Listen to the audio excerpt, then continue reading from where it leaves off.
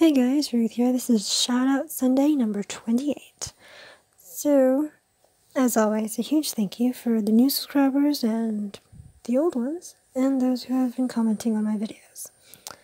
And let's just get right into it, because I've got stuff to do this afternoon, and normally I record this in the afternoon, but since I'll be going out to the afternoon tea thing, I'll doing it right now. Zez Tic, first up, then MingTube, Pokemon Square, Dark Magician 81, PokeCardX, JF, and GeddieImages. And from the people that I bought or won from, no, these are only people I bought from this time, but I have won something from some others, but that's going to come in 2 weeks because I haven't uploaded those videos yet. So, J the Pokemon Lover underscore sales was, there's underscore in the middle of all spaces. You know by now, yes. Tangelatamer, trainer code, so, I'll just keep them in there. And Kanto Native, those are the ones so far. Because, yes, the pin ones that I bought from have not been uploaded yet, so they'll be in, I think, next week.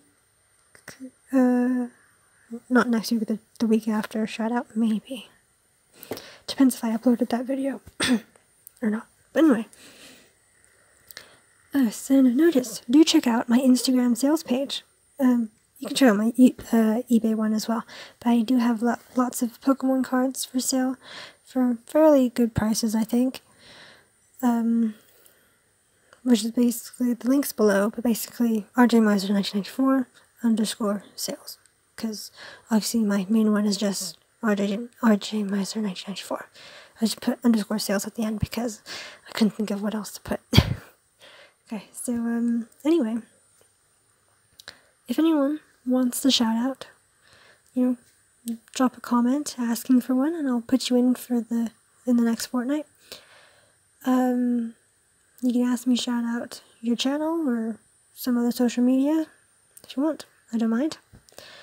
You can send the link to that page in the email below, because that Gmail email is only for YouTube stuff. But also, if you want, you can always comment on that video and put your own links in there, and I'll approve it so other people can find you. Anyway, on to the rambling parts. I've decided to do my Q&A video on my 1000th video, because I thought, since it was close, I noticed recently I was close, because I'm only on 996, or this one is 997th video, because I pre-uploaded a couple, so the 1000th video will probably be either at the beginning of February or the middle of February. Probably the middle of February is the Q&A. So do please, give me some questions that you're interested in.